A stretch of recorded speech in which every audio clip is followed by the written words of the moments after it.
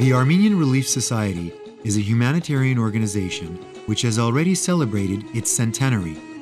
In 1910, an ARF fieldworker, Bachadur Malumyan, who was known as Edgar Agnuni, came to New York and regrouped women's groups under the ARF umbrella. When the first convention convened in Boston in May 1915, 33 chapters had been established across the United States.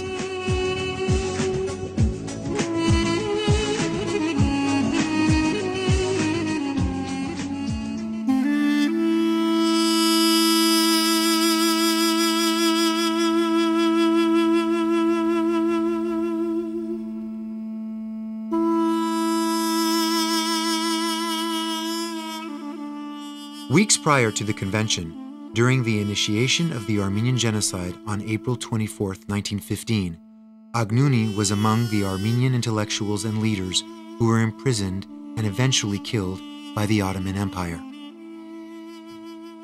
The convention took the extraordinary step of sending a telegraph to President Woodrow Wilson to intervene on behalf of the endangered Armenian people. Thousands of Armenian survivors of the genocide arrived at different countries in dire conditions. They were hungry and lacked shelter. The ARS cared for the survivors and supported the Armenian culture in different corners of the world. These dual roles of taking care of the needy and upholding the Armenian culture eventually transformed what was first the Armenian Red Cross into the Armenian Relief Society of today. The ARS developed a mission which included various elements of disaster relief and assistance during wars and epidemics, in addition to taking on developmental, educational, and cultural roles within the community.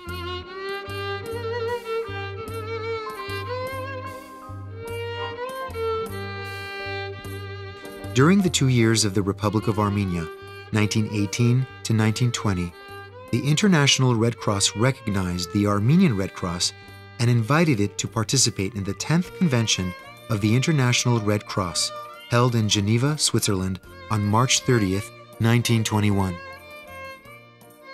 During Armenia's independence, Leola Sassouni was one of the influential members who moved to Armenia, cared for orphans, and established many chapters.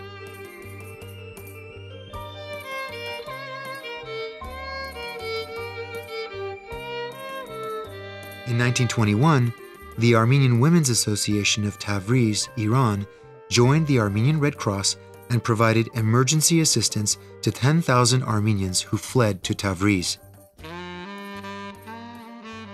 By 1926, at the ARS convention in Boston, Massachusetts, the ARS created the One Orphan for One Gold Coin, Mekvorp, Mekvoski program. The new program freed orphaned children from Turkish, Kurdish, and Arab households, taught them the Armenian language and culture in newly established orphanages, and reintegrated them back into Armenian communities. Needy students residing in Middle Eastern countries gained the opportunity to attend schools by the fundraising efforts of ARS chapters in faraway countries.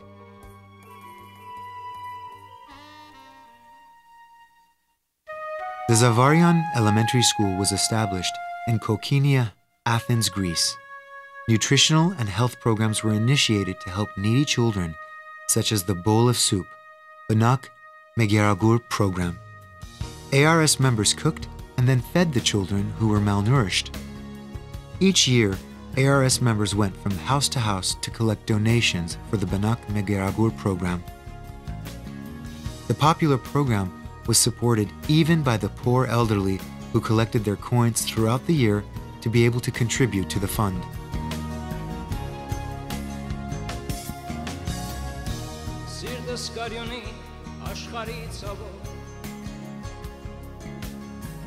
One of the first and most famous recipients of the ARS College Scholarship was the writer and poet Musher Ishkhan, who had been orphaned at the age of 2. From 1938 to 1940, he received $300 per year to attend a university in Brussels, the equivalent of a $5,000 scholarship today. The ARS has two major fundraising efforts for the Hamazgain Gemaran in Beirut, Lebanon. The ARS raised $127,000 in 1947 and $140,000 in 1954 for the kindergarten through high school level school. Armenian diasporan communities went through more turmoil. The war and resulting political shifts displaced people. In 1950, the ARS raised $278,000 to aid victims and displaced persons, or DPs, of World War II, worth $2.63 million today. Working with the Armenian National Committee to Aid Homeless Armenians, ANCHA, many of the DPs moved to the United States and were placed with host families until they could manage on their own. ARS members donated to the fund and volunteered as host families. Since 1970, the ARS has cooperated with the United Nations and UN agencies. On May 28, 1998, the ARS was officially accepted as a member of the Economic and Social Council of the UN. Presently, the ARS chapters operate in 27 countries around the world.